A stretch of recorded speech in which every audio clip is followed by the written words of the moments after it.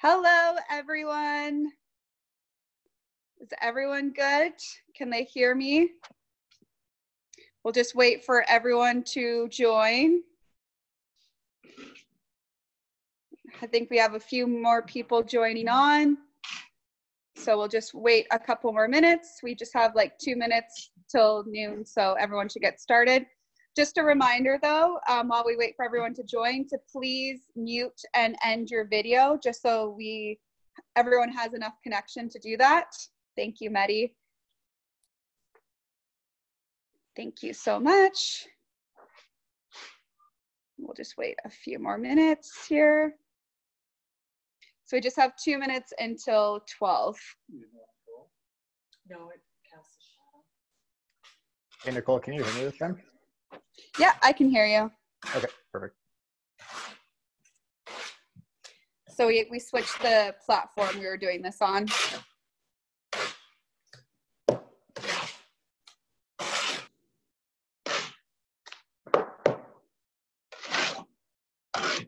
You guys want to see some behind the scenes while we wait for everyone to join? That's what this looks like. Had to get everything else set up here. So let's see, do we have anyone else?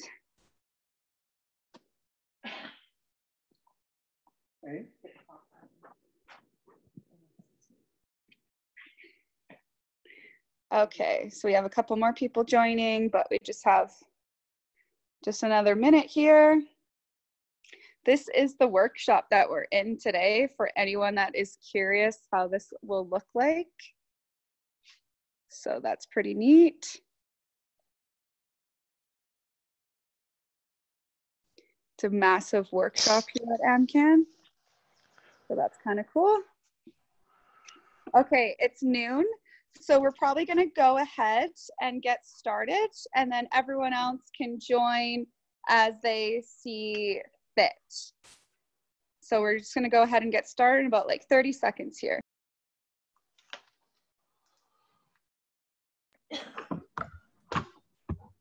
Okay. So thank you for everyone who is participating today.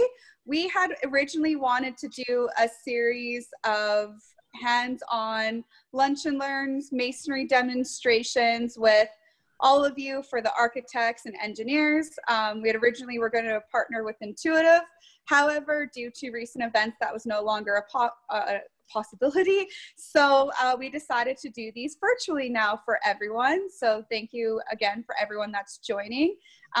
David Leonard from Intuitive will be moderating, so you can put some questions into the chat and he can answer as he sees fit. And I can also pause and answer questions as we go along. So please pop them into the chat as we go along. I'll be answering them and addressing them to the Am-Can staff. So with that, just a quick couple of pieces of housekeeping. Please mute yourselves and your videos, turn off your videos, and just make sure that your connections are good and so forth. And then we can go ahead and get started. So I will be now the voice behind the camera. You won't be seeing me again. I will be filming the Am-Can crew. My name's Nicole Miller, and I'm with Alberta Masonry Council, for those of you that don't know. And I'm going to pass it off here to Candy from Am-Can Masonry. Hello, everyone. Thank you for joining us in our virtual install. I hope this not only educates you a little bit, but I hope to give you a laugh in the long run when you see me try and lay brick. I'm not a certified mason. I have been on the supply side for many years before I joined Am-Can, and now I'm learning the labor side. Am-Can Masonry started in 1995 by Steve Jilt Sr. He was also on the supply side and learned many things about the different products available and decided to go out in the field and create beautiful structures using masonry. As we go through everything today, you will see that Am-Can supports, of course, AMC, MCA, a bunch of Canadian masonry, CCA, which is Canadian Construction Association. We're involved in as many associations as we deem fit in order to make sure we're at the forefront of code changes, solutions, make sure we sit at the table to make your jobs easier in the long run. My name is Candy Benninger. I am the business development side of Am-Can. Over here, we've got the unbelievable Les Pruden, our senior project manager. We are eager to help you with any of your upcoming projects. We will partner with you for design, specifications, and budgeting. Feel free to reach out at any time and we will help you along with your projects. Right now, let's get started. Okay, so we're going to be talking throughout this with the various masonry materials that we'll then be building for this wall. So to start off with, what's the base of this wall? Well, we have some block here. So we have Les from Am-Can Masonry, and Candy is going to come and be his Vanna White. It's so funny doing this because everyone's trying to stay as far apart as possible. Okay. We'll start out with these two blocks, the charcoal looking one and the buff. They are architectural block made with a heavyweight material. This is a split face, so it's after the blocks are made 8 inches wide, there's a guillotine that comes down and snaps it in half. This is a 4-inch burnished architectural block. Burnish means that the face is ground off to give it a different texture. Here's what it would look like if it wasn't burnished. And of course, this can be used as a smooth block texture for an architectural finish. Typical blocks are a standard gray, lightweight aggregate block. Most common is usually the 20 centimeter. In behind, we have what's called a 20 centimeter bond beam that's used for the horizontal bond beam for concrete. These pieces here are knocked out, and rebar, depending on what's required, 1 or 2 pieces of 10, 15, or 20 mil bond beam or rebar per bond beam are knocked out and then filled with grout. And over beside Candy is 30 centimeter. That's what we like to say. That's a bricklayer's nightmare. Working with them. These are approximately 42 pounds each. These ones here are approximately 30 pounds each. And then of course there's a 4-inch standard gray, or 4-inch or 100 millimeter. There's a 15 centimeter standard gray and a 25 centimeter standard gray, which we don't have here. Are the architectural blocks 30 pounds as well? Yeah, they're approximately 30 pounds. One thing, these here, the colored ones, to get the color that they want, they typically, the architectural block are made with a heavyweight material, not a lightweight material like the standards. Okay, great. And Les was telling us all before we get started that the reason that they actually kind of have some of these grooves in the blocks that you'll see is so that a mason can lift it with one hand. So he was showing us how we do that. So here's that, it's beveled on the top. There's the bottom of the block, a wider flange on the top. Most masons will pick it up like this, set it in the wall. And he's doing that so easily, but again, remember the weight of that block, and he just picked it up with one hand and showed us how to do that. We were amazed.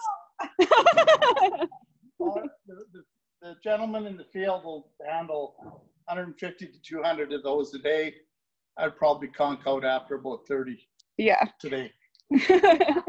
So with that being said, you have seen the base of the wall. You've seen how the bond beams exist in an actual workshop. It's a bit different setup over here. But now Candy, our resident brick expert here, is going to be going through some standard brick sizes and some information on different bricks that we have outlaid for you guys. So something about the brick world, most of it is made out of clay. There are some shale bricks out there, and I'm sure there's recycled contents and different types of brick around the world that I don't know about yet, but it's always a learning experience.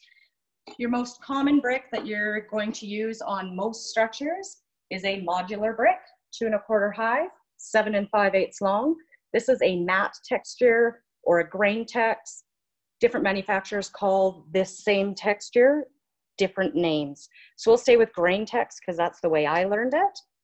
Again, it's modular, so it modules out to a standard, onto a soldier, header, all of those different things. This is, again, another modular brick, but it's a smooth texture. I believe they roll the surface of it so that the recycled content, which is the grog, doesn't get drugged down and create the texture on the surface. Another one, again, another modular, but it's rumbled. When you're doing a rumbled brick, they produce it just like this, but they put it in a big rumbling tunnel that goes over and over, and you lose about 50% when you're doing it, but it gives you that nice crushed face on it. Lots of different textures. Again, every different manufacturer has different textures. Where's the other one? I lost it.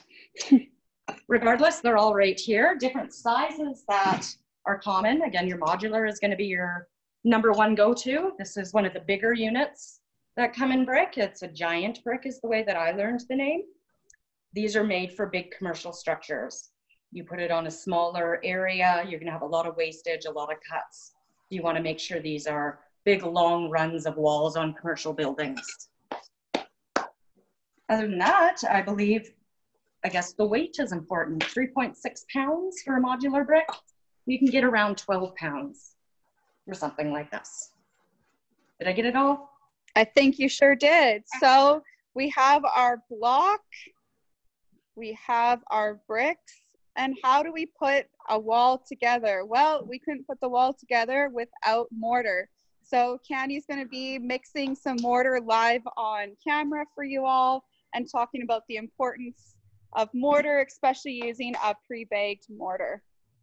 So as we're going through this, I've pre-mixed some for Les because he needs it done. When you mix mortar, you want to make sure you mix it for about 5 minutes, let it sit for about 5 minutes, remix it again, and then it's ready to go. We like to use pre-bagged mortars because of the consistency in that bag. The way that they used to do it years and years ago before pre-bag existed was 4 shovels of sand, 1 shovel of cement, and half a shovel of lime. You can see where those mixtures can really get all wonky in your wall. So pre-mixed is the best way to go. The 2 most common types of mortar are type N, which would be for compression. Type S would be more shear bond strength. We're using type S today because I had a plethora of the bags here and it just works. I'm going to take it apart before it dries anyway. Okay, and what's the importance of, why do you have to use this electric mixer here? So again, you're mixing for 5 minutes. A lot of the ways they used to do it would be a rake, which we don't have a rake here. But sorry, what would you call it? A hoe. A hoe. Garden hoe. He just called me a hoe. I'm not sure if I like that too much. Regardless of that, they would mix it in a wheelbarrow, different types of situations. Again, you're not going to get the consistency when you're mixing it by hand as you would with a power drill. So this is what we like to do. We're going to start out with just a tiny bit of water in the bottom. I'm going to dump in some mortar. Should really have a mask on because I'm going to have mortar nose hairs after this.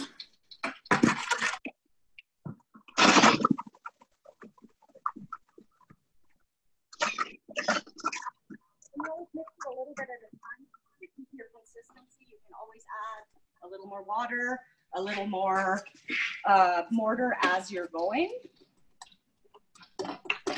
But you never want to do that after you've started using the mortar and you're installing with it. Every time you remix mortar, it decreases the strength of it by 50%. So mix it once, use what you can. Depending on the weather outside, you want to use as much as you can in about an hour.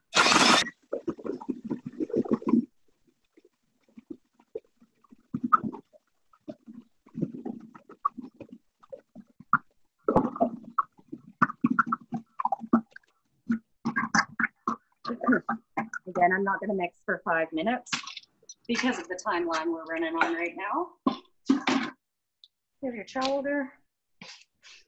Inside the bucket, I only mixed a little bit. It's not a full bucket by any means. Let's see if I mixed it right. Stays on, a little flick, it comes off.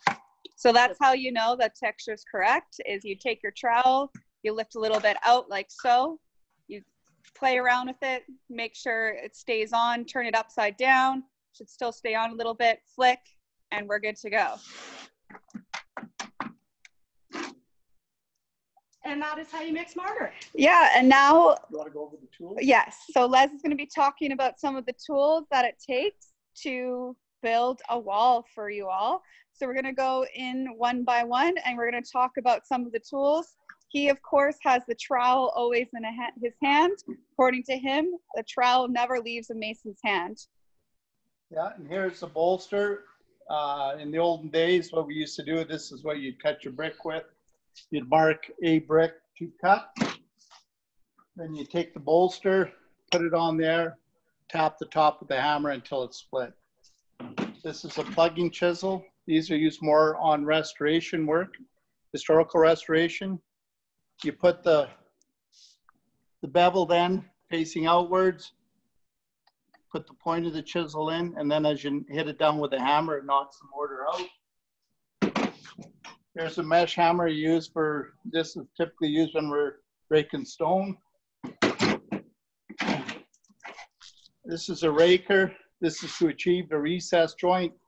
You rake out the joint and then you finish it off with what's called a slicker or flat joiner. If you want a concave finish, you use a round joiner. And then there's different widths for the joints. So that if you have a tight joint, use a smaller end. If you have a wider joint, use a little bit wider. And mainly brick are 190 mil long or 7 5/8. On average to have a 3/8 of an inch joint, bed joint and or vertical joint. Because brick have a variance they can be. That's one of the beauties about mortar. It helps make up the difference when the material is either smaller, longer, shorter. This is a margin trowel, this rectangular shaped one. And this here is a pointing trowel. Pointing trowel is just used mainly when we're patching around pipes that go through walls. And margin trowel is used sometimes just to help smooth out the base of the brick or the bed joint of the brick. I don't know if you want to step back a little bit here. These blocks are laid in what's called a stack bond. So it's basically one block stacked straight up above the other. And the other common bond is running bond, where each row on top roughly splits the difference. And then of course there are other bonds like a Flemish bond, which would be a stretcher. The end of a brick is called a header, and then stretcher again, and you go down the wall. This is more of a decorative bond. You don't see it too often here. It's used more in the olden days to tie 2 or more wides of brick together when you had multiple width walls. Okay, I will. Great. Well, I think we have a question, so we might stop and answer the questions before we get started on building out the walls. So Nicholas asked, what can be done if the texture is incorrect? Is it okay to add more moisture to the mixture after initial mixing? How long is the time frame that it can be corrected? You can add more water after you have up. In general, they like you to use the mix, whatever, when the mix is made. You've got up to 2 hours to use it. Of course, weather plays a big part of it. If it's hot, you got to mix it more often. If it's cold, you don't have to temper it as much. The secret is what we try to do on site. Only mix what we're going to use, and roughly we try and work half-hour, 1 hour modules. Okay, so and if the texture is incorrect, then you can just quickly add some sand or water or so Just forth water. Before. Okay. Just water. There's a great thing about the pre-mixed mortar because everything's put in proportionally. We don't have to worry. Before, I think one thing that we used to do is when we put in actual lime, the lime gives it the workability for the mason. So we'd sometimes might put a little extra lime in to have a little more workability and elasticity to the mortar. Plus the lime give it a great finish. Okay, so if you were doing restoration projects, would you be mixing those components yourself, or would you still use a pre-baked mortar? Well, fortunately nowadays we can go to Spec Mix, who mixes the majority of the mortar. We can give them either type O or type what is it, type O and no, M is thick. Type O mortar, we can give the specifications to Spec Mix and they will pre-mix it. Otherwise, what we'll do is we'll have a big tub, we'll slake lime, let the lime cure for X few days, and then on site we can mix it with a hoe or with the drum mixer to whatever we need. But restoration mortar is typically a lot different. It's a lot weaker than the mortars that we use today on buildings. Oh, I didn't know that. I didn't know they were traditionally a bit more weaker. A lot weaker. In fact, there's some projects that are just lime and sand. Oh, wow. And then the advantage to me of the lime and sand are the higher lime content. You get less cracking in your finished joints. Okay. So traditionally there'd be less cracking than you would see in mortar nowadays? In the old days, yeah, there was less cracking. Okay, good to know. We use a stronger mortar now, and it's rigid. And if whatever we're building on, either be it on angle iron or on a concrete ledge, if the product hasn't settled or cured enough, and any movement always shows up in the brick joints with the brick joints cracking. So that's why it's extremely important to account for differential movement between especially wood frame and masonry so that you don't get those cracks in that mortar. Yeah, it's not so much the wood frame, it's more what's holding the brick up at the base. Okay, perfect. Good to know. So now Les is going to show us how to lay some bricks the proper way, and then we're going to get Candy in here and show you how an amateur can do it. Well, because we're laying bricks, come off to the side, cut our trowel into what we want to put on the wall. We pick it up with the trowel. I'll go over this way. You put it down, pull the trowel back, spread the mortar, and then swirl it. And then whenever we have a cavity, we try and bevel it backwards to the back to slow down or stop the excess mortar going into the cavity. So when we're laying the brick, there's two ways of putting the mortar in the vertical joint. You can put it in, mortar in while it's on the wall, install it. You lay the brick to the line that is there.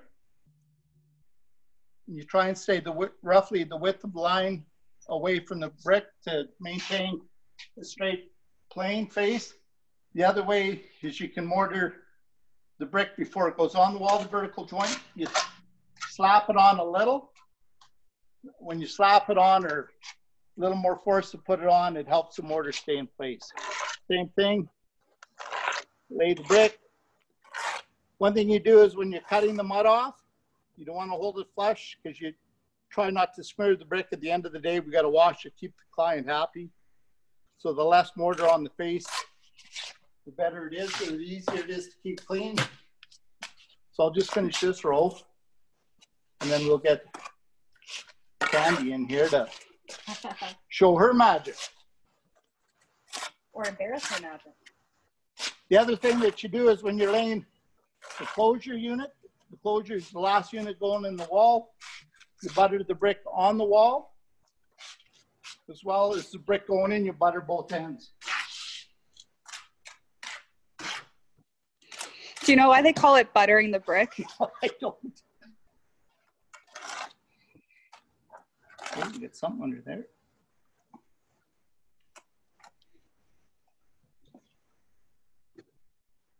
Oh, something was in the bucket. You know, if Candy was on a job site, the bricklayer would be giving her their thoughts. Candy apparently isn't a great laborer or bricklayer, so. Now we'll just raise the line up for the next course. And what does the line do? The line keeps us, we put the line even with the top of the brick that's in place. So when we're installing these brick in the wall, the field brick, we use that line to make sure that we get the brick level. We use the bottom of the brick to line up with the face of the bottom of the brick there to help keep it on the same plane. Okay. It speeds up the process of installing the brick. Okay. So one thing I did learn watching these guys on site is it's not unusual, and probably happens more times than you think, that one line is being used by 2 or 3 masons depending on the scope of your wall. So they really don't want to touch this line, or the bricklayer down the row is going to lay it not level. So I will be touching it. I'll probably snap it. I'll do a whole bunch of things with it. So as an amateur, I have done this a few times in my life, but not very well. You're going to do up here. Oh, good. Yeah. Is that how you properly put it on for the next level? Yeah. That was better, wasn't it, Les? Remember to cut the mud on your board for the amount you want to take. Right. So that's how you know how much mud you want to take, is you cut it and then take it into your trowel.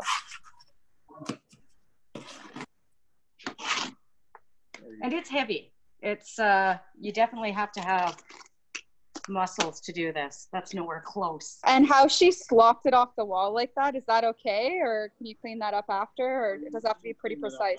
What you try and do is get, as you get more accustomed to doing this, you can limit, depending on the size of your bed joint, which is your base horizontal joint, you learn to spread more or less mortar, depending if you have to gain, squeeze, or stay the course. Right. So and then onto that header joint. I'm making a heck of a mess. It's good times around these parts.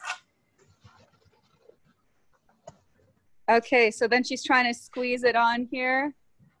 And then once she lays a second brick, she'll put the level on and see if she did it level.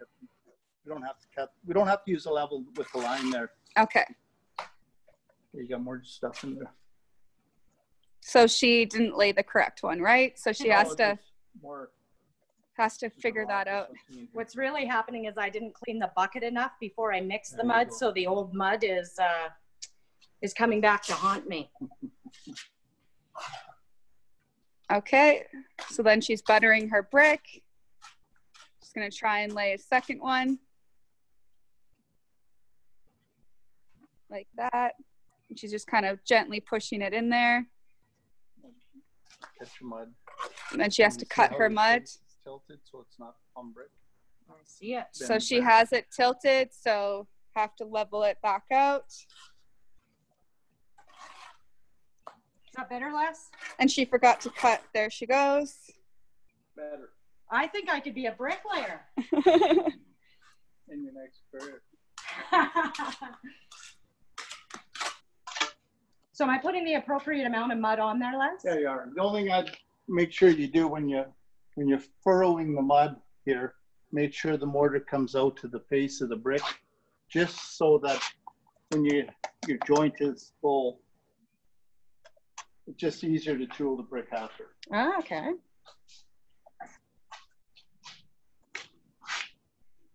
See how much I touched that line? That guy that's down the wall is really mad at me right now. So one thing is joint consistency, and of course, actually I'm not that bad, but I'm not that good either. What's nice is the brick having the 3 holes here. When we're trying to line up our brick to make sure that we're staying on half bond, the middle of the middle hole should be in the middle of the joint of the brick below. Have I done that? A little bit, yeah. A little bit. Les is our resident politician here with his diplomatic encouragement. So Candy, like myself, always struggles to put the mortar on properly. Les is just able to do it with like a flick. You guys saw him. You barely even noticed that he was doing it. We're dropping it everywhere. That's a lot of mud, Les. Mm-hmm. How thick is the mud that you're supposed to lay down? Like a half an inch thick? 10 millimeters plus or minus. Okay.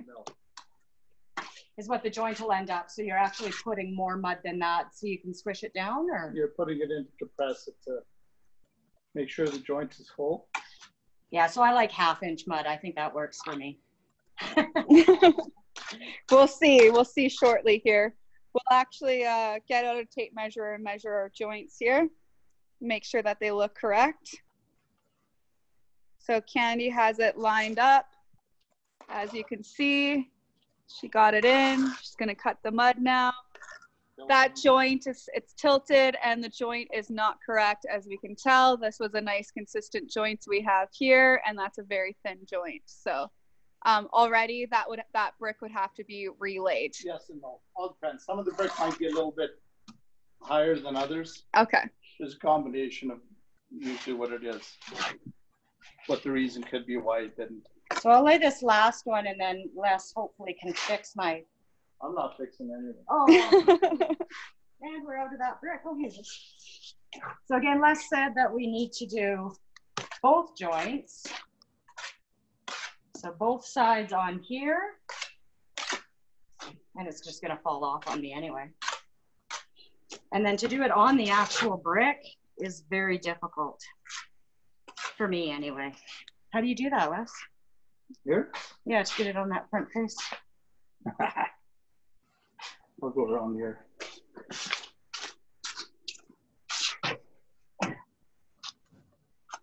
Put the trowel underneath. Ah. The line, don't touch the line. There you go. Or touch it as little as possible. And this trowel is massive. So to have the dexterity to move it around like that is pretty difficult. One thing here is it's always a good idea to, as you're installing the brick, Candy, just to have a look. If you stick your head over the wall, you got a narrow joint here and a wide joint here. Ah. So at the time of install, try and make sure you get it somewhat so they're a little more consistent in their width. Otherwise, you didn't do too bad. So how would you fix, because this joint's kind of not all that full there, so how would you fix that? So after if we're going to tool the wall now, normally, in most cases, you wait till it's thumbprint hard. So you take the round joiner, you put a little bit of mortar on the trowel, put the joiner on the end of the trowel, squeeze off a little mortar, you can lift that up, fill the joint. I'll show you how that looks there. And then he's just cleaning that all up. And then if you see a void like that, you put a little bit more mortar in there. So he's going to go and do this one as well, and we'll showcase how that would look after.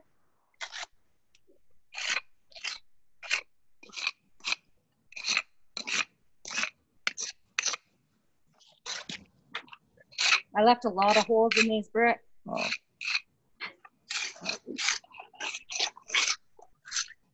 So that's a concave joint, which would be the most common jointing for any architectural controls in different developments. This is also a good moisture resistant joint.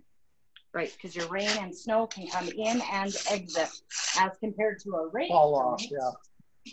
Just show them the shadow line with a rake there, Les. So we'll take this is a rake, it's just got a concrete nail in. These two wheels, you set the nail to the depth of whatever recess that you're looking for. You rake it out. And then, of course, after you've raked the vertical joints, you do the bed joint. Then you would take a flat joiner. You don't have any small ones, you need a thin one. Just take the tip of the flat joiner to give it that smooth finish, and then run it through the horizontal joint. This is actually a little bit too wet to be doing this right now. You wait till it's thumbprint hard, then you can always make your joints look finished better. But you can see the difference between the look that you're achieving. So then would water collect in the rake joint, and could it potentially scald the brick? Well, I can spoil the brick more, so it's going to do damage to the mortar.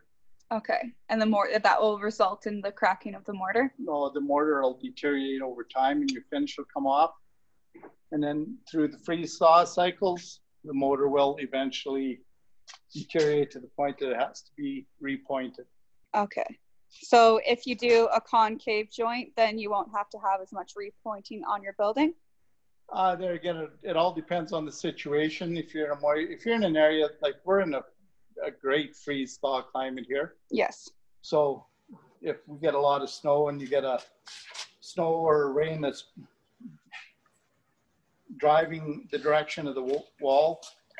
If it gets below 0 at night, the joint can freeze. The joint freezes. Typically, you can tell a joint when it's frozen. The finish crystallizes overnight, and then it's basically the cement that's in there will not cure properly, and you should be taking down that brick immediately and reinstalling it. Interesting. And Les is our resident sort of restoration repointing expert here at Am-Can Masonry. So if anyone has any questions in that regard, feel free to pop them in the chat and we can ask them to him. So we're gonna go ahead and have Les lay another course so that you can see what it looks like for a mason to lay it uninterrupted. Hey, Nicole, while we're laying the bricks there, we actually have one question here with regards to the texture of the mortar. Okay. So the texture comes out incorrect. Is it okay to add more water to the mixture or add more pre-mixed if it's not wet enough? No, you'll just take mortar and put it on your trowel if you're tooling it or jointing it to get that texture like that. Otherwise, you'll just put more water in the mortar on the mud board, mix it up. Typically, you put mortar in and we mix it like that, and, fold it and whatever till we get it where we'd like it to be, the consistency. And like I said before, if you're working with a board and the mortar starts curing on that board, but you're not done with the mortar, every time you add and remix water into there, you're reducing the strength, but the strength of the mortar by 50%. Not by 50. Ah, okay. See, things I learned. Yeah. No, there's more of a time that try and make sure you use your mortar with 1 or 2 hours. I think 2 hours is the maximum allowed. But if it's hot out, you want to use it up quicker. In fact, the same thing when we're spreading mortar on a wall. If it's a 30-degree day, we may only spread enough mortar for 3 bricks. If it's a day like today where it's 8 to 10 degrees, we might spread the mud for 15 to 20 bricks. Okay. As long as the moisture isn't being drawn out of the mortar, because the brick is dry and porous, whether it be clay or whether it be a concrete block, it's absorbed at different times. The big thing is at the end of the day when you're tooling it, you want to tool it till it's thumbprint hard. If it's too wet when you tool it, because this process after we're done joining it, you take the carpet or a brush, you brush it off at a 45-degree angle to take the edges off. We call them snots. And then that just drops any sort of flex or anything that gets there. Yeah, and then we go over it with the jointer again.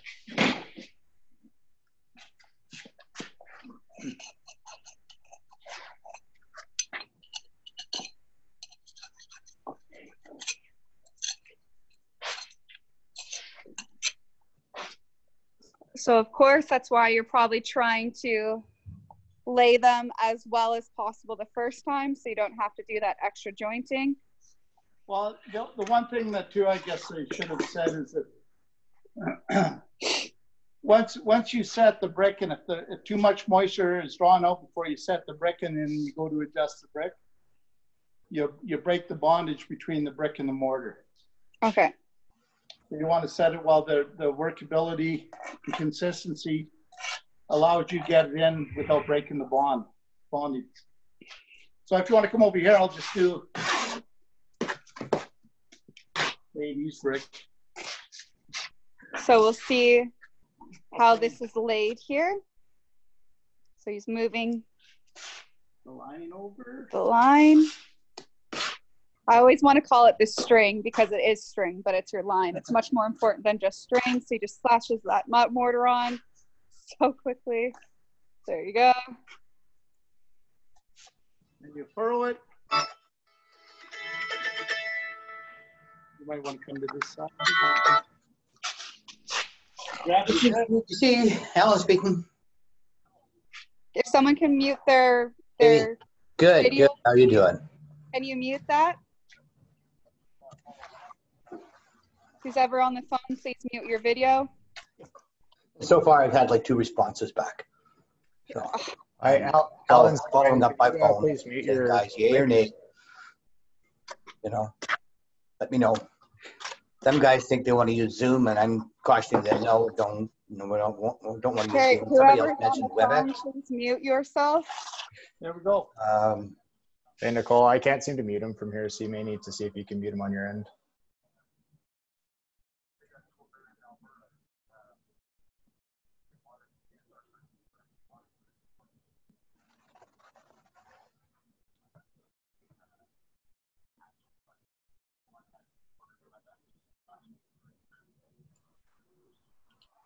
Yeah.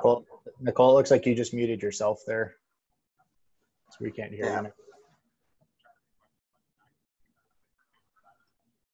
Ooh, well. Yeah. Yeah. Alan, if you can mute yourself, please. Hold on. Yeah, Luke, can I give you a call back? I've got somebody calling me here on the, I don't know what they're using. Yeah, no, they're using, I'm on a webinar and somebody's just asked me a question. Alan, we can hear I'll your give you a whole call back conversation. in about Please half an hour. mute yourself. Okay, all right, thanks. Bye. Alan, we can hear your entire conversation. Please mute yourself.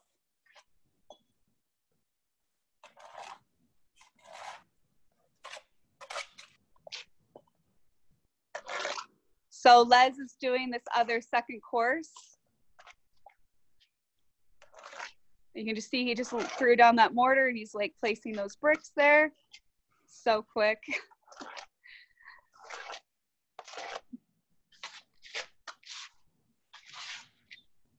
I'm a horrible laborer. I'm not even passing them brick anymore. So would your laborer pass you brick on the job site? They put them on the stacking behind, so they're easily accessible to the brick there. So And he just mortared it. Except then we you didn't go. have them there. So he just laid 2 courses in that time frame. Just like that, where when Candy and I did it last time, we couldn't even lay 2 bricks, not even 2 bricks in the same time frame. So, and he laid 2 courses. So that's pretty impressive. And then like we said, he would go through and do that. So we have some questions in the chat here. What is the quick test to decide if the mortar has too much moisture drawn out? And David said to everyone, and Les can correct if this is correct, Victoria, the flick test is common to test if the mortar has the appropriate amount of moisture. If you hold a small amount of mortar on a vertically oriented trowel, it should stay until you flick your wrist and the mortar will release. And that's how we tell, right? That the moisture is good? The other same thing is once it's mortar's on the board, we don't have a lot here, but when we can roll the mud and kind of keep it together, when it cracks like that, that means it's too dry. So then we would add a little bit of water to the mortar, right? Here, we'll put a little. So that then Les would have a bit of this cup of water.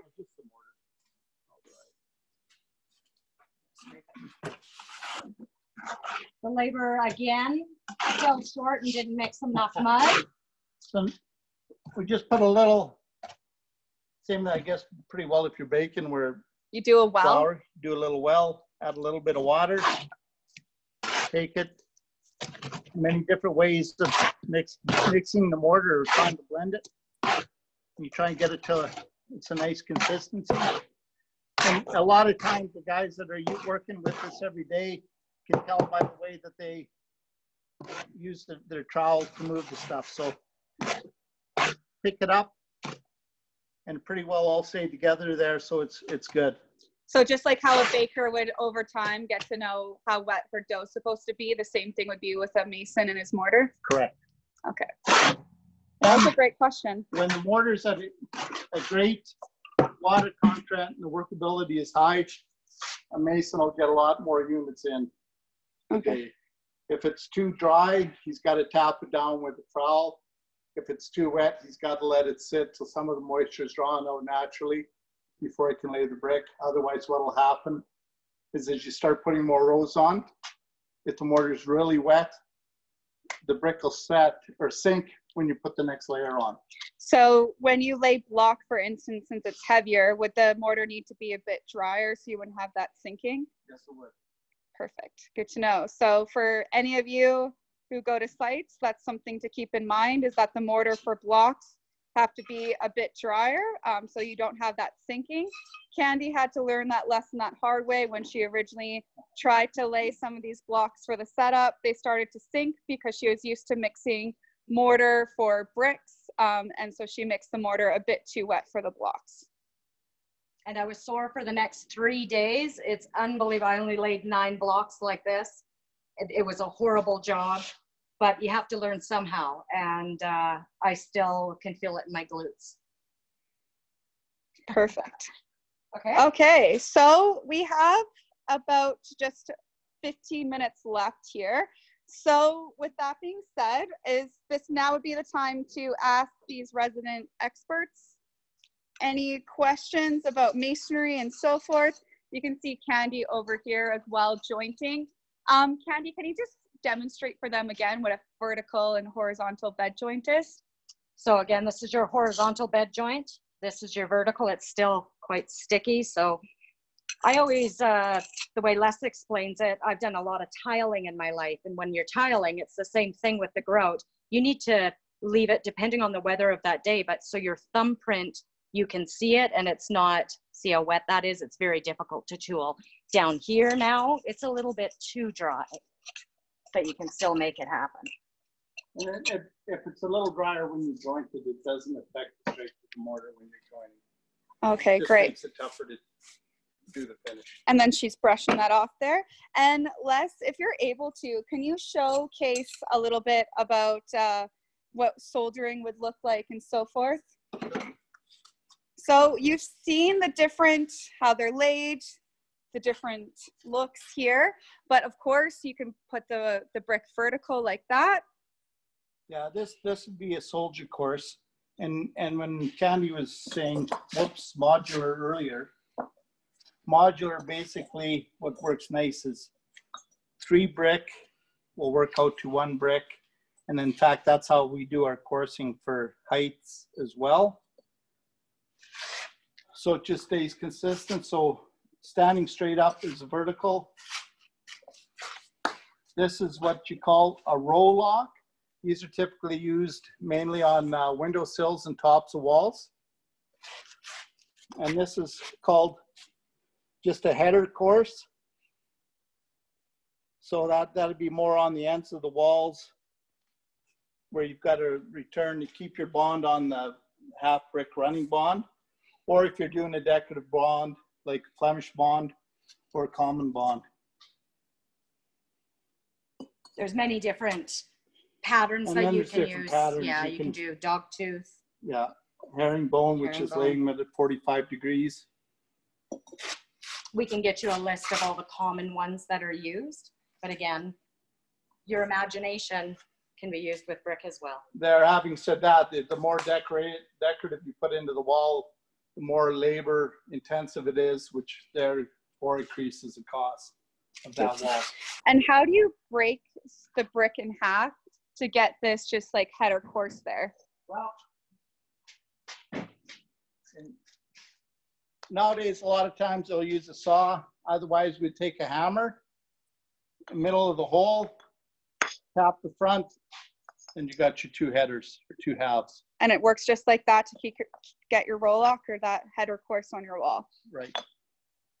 And the nice thing is you get to use the 2 finished ends, so you don't have to worry about the rough side at the back. Perfect. Another good thing for different manufacturers, everyone has to have one good face, one good end. Different manufacturers manufacture differently. Some have 2 good faces, some have 2 good ends. Some are good 4 sides. So really watch what your specifications are. Yeah, some are face only, depending on where you're getting it from. So watch your specifications. That's where we can really help you, as we know what each different manufacturer is, or we will research it for you. So I had a funny question here. How many fingers have you lost doing that with the hammer? Did it take a while to figure out that skill? Well, it takes a while. Actually, times have changed. I started my apprenticeship in 1978, and when we had to cut an electrical outlet or a pipe into a block wall, we had to be able to do it with a hammer and the sharp end of the hammer. Today, we're fortunate we have saws. Same with the bolster. The bolster was a big part of cutting your halves. You'd put it on top of your brick once you marked it out, slight tap just to score it a bit, and then the whack. These are an afterthought. When I started out, they weren't there. It's more the, not your fingers, but it's more from using your chisels. You'd miss the end of the chisel and freaking bruise up your hand a lot. Now, there was some cases, it doesn't happen very often, because some bricklayers, what they will do is they'll use, some guys pretty good. Your trowel over time gets very sharp from sliding it on the brick and block all the time. So some guys used to break their halves. Instead of using a hammer, they'd use a trowel. And I know of 2 guys that cut the ends of their thumbs off. Doing it that way. Yeah. So if you're not careful, accidents happen. But that's pretty rare nowadays. Yeah, everybody typically for any cuts of any side length or whatever, they're all cut with a power saw that we have on site. A table saw. We have smaller table saws for brick, larger table saws for block. So even though not everyone has les capability, we do have saws on site, so we can keep that safety in check. Okay, so there's some other questions here. I've seen details showing through wall flashings at the base of masonry with slope over top the ledger, of course. This isn't possible as the masonry would be bearing on the flashing, making it flat. Suggestions for having a through wall flashing at the base of masonry to promote drainage. Some have suggested trying to slope a setting bed underneath the flashing.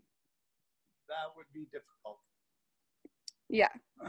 Because then what you're going to have to do is underneath your flashing at the back, you're going to have a little bit of mortar. Put your flashing down with no mortar on the front to get that slope. That would be awfully hard. And if you're using a metal flashing, they actually can be a little more difficult to work with, depending on, when you're laying it on an angle iron, everything is typically nice and true and straight.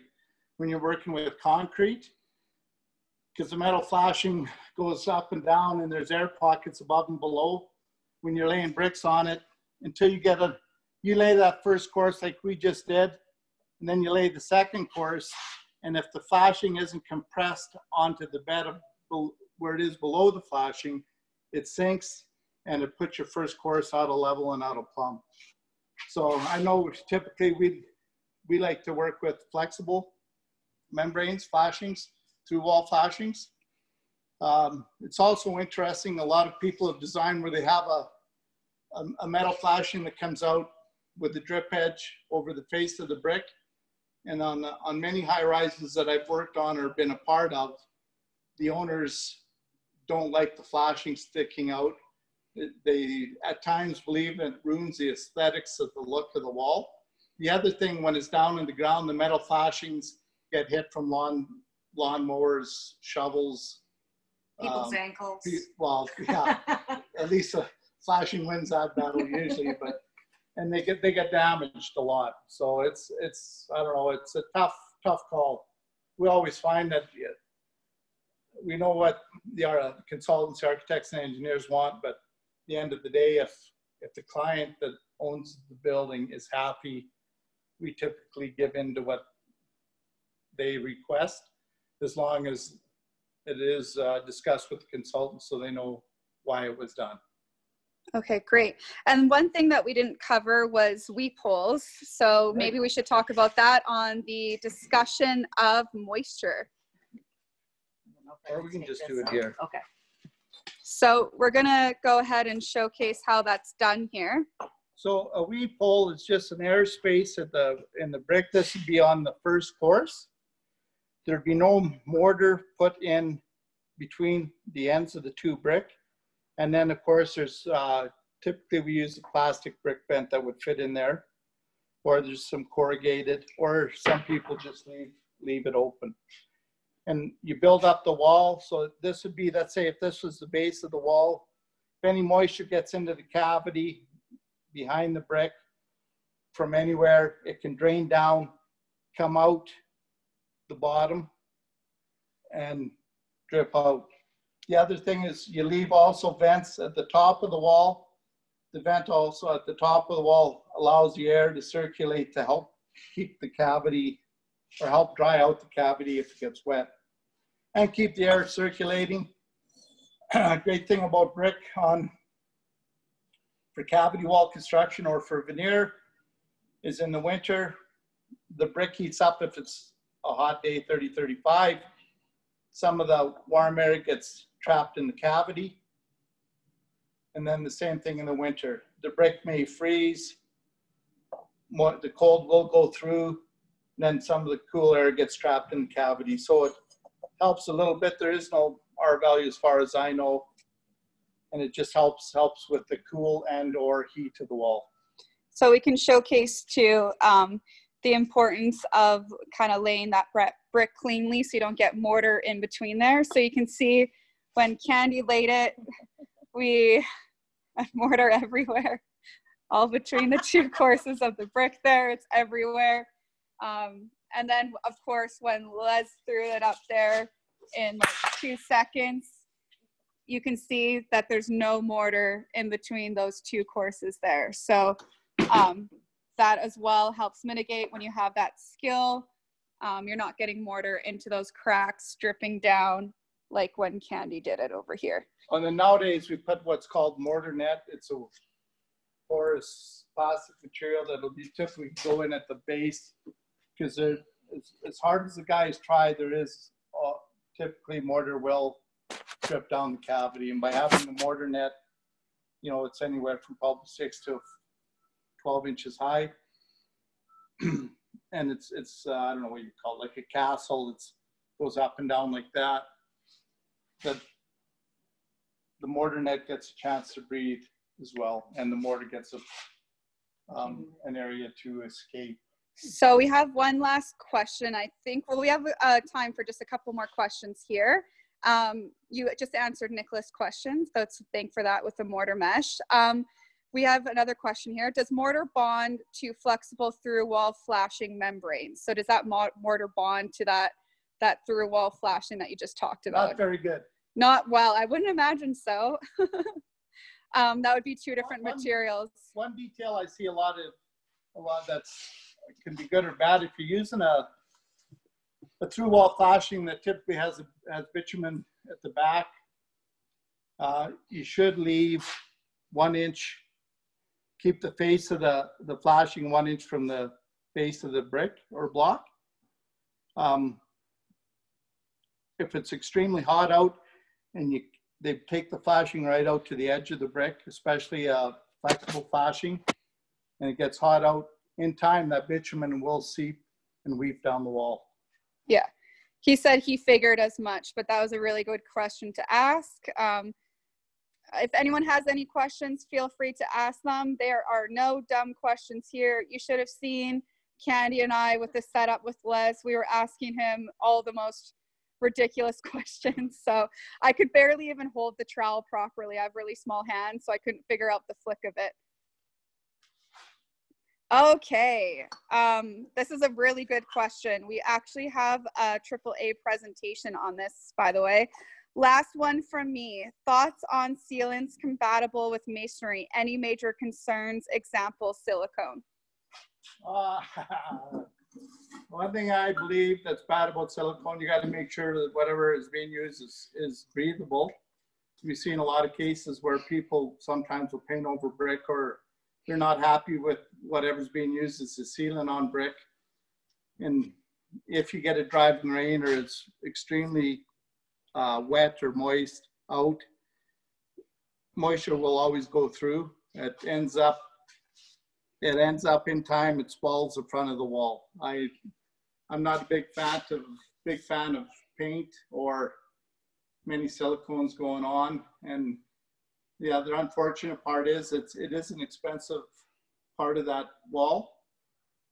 And when you put it on, depending on the area that you live in, it's only good for anywhere up to 7 years. So they always give you the max. They say it's good for 7 years. If you're in an area that gets a lot of rain, driving rain, that could be knocked down to 3-4 years. Yeah, that's good to know. And another thing to add too with sealants is if you have moisture coming in that isn't being managed properly with your building envelope, so then that sealant will actually trap that water from getting out through that brick naturally, and it will trap that against your wall. So you have to make sure that you're not efflorescing with a problem with your building envelope. Any sealant you're going to use, you want to make sure it's breathable and it's made for masonry. So those are the two things I would look for. I still would never seal a brick unless food is coming in contact. So if you're using brick slices and putting it as your backsplash in your kitchen, that's when I would use a sealant, just so you can wipe that spaghetti sauce off if it splashes up on it. But other than that, where would you use a sealant? I wouldn't. I prefer not to use it. Yeah, so they say prefer not to, and for many reasons, it does it in time. If the face starts falling and deteriorating as well, and you'll see that on some of the older buildings downtown. You know, at 70, 80, 90, 100 years old. I mean, it's great that they last. And even the one thing I will say about, even though the mortars were a lot weaker back then, it's amazing how they have withstood it over the test of time. Centuries sometimes. It's incredible. And like I said, the Alberta Masonry Council has that AAA presentation on managing efflorescence, and we do talk about sealants within that. So if that was a question on how you were wondering about any sealants as a result of managing efflorescence, please reach out to me and we can do that presentation for you guys. So we just have one more question here. Is there a rule of thumb on locating vertical expansion joints, i.e. every 10 feet, etc.? Typically, we've had them where they've requested them 6 meters, 8 meters, 12 meters apart. I think it all depends on the soil that the building is being built on. And as well as if they decide to put a joint in the concrete below, or at the angle irons, or at the side of openings. I just want to make one more comment on efflorescence. Something that typically happens on site, if this was a veneer wall, we build the wall up and we get it up to the top. And if whatever they're using for the parapet isn't put on immediately and moisture goes down the cavity, the brick gets wet at the back and it comes out and you see the efflorescence on the face of the brick. Unfortunately, the bricklayers get a bad rap for this. It's typically out of their control because it's the joiner, general contractor, the roofer, that has to put the cap flashing on. And if that cap flashing isn't put on right away and we get some heavy duty rains or even snowfalls, you will get efflorescence. So if you're ever out there and you see top of wall where it's complete, you should just ask whomever's doing the work if they could get a flashing or whatever, if they're putting plywood underneath, even that helps. So that's really good to know that flashing is important, and that's something to be looking for at site. Right. During construction. Okay, we have another question here. Would you use sealant, example silicone, and backer rod at expansion joints? I would. It's actually works well. The unfortunate part, of course, about any caulking is that the lifespan is usually never more than a couple of years, and then it needs to be worked on. Okay, so that answers that question. So you can use it in that case. Good question, everyone. So we'll go ahead and wrap it up. Thank you so much for everyone that attended. For those of you that don't know, we do a draw during this. So we'll go ahead and do our draw here. So maybe Candy, can you choose? We have a lot of people on here. Can you choose a number between maybe 1 and 10? 3. 3. Okay. So that is going to Nicholas Buzz. I'm not sure if I pronounced your last name wrong, but that is yours. So you get that Close enough. Sweet. DoorDash gift card. Good job. And I'll have David send me your contact information, or someone, I'll look for your contact information there, or you can email me and we'll send off that DoorDash gift card. The reason we choose DoorDash is they've been supporting local restaurants with takeout and free delivery. And so we're just trying to keep local restaurants alive during this time frame. So thank you for everyone that attended. The questions don't have to stop here. Am-Can Masonry is absolutely fantastic. They are a wealth of knowledge and experience. So please feel free to reach out to them with any projects that you have coming up.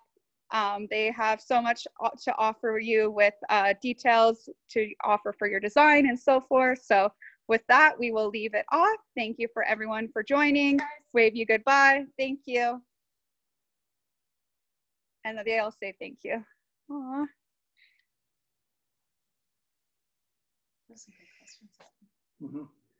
Well, at least you can get questions.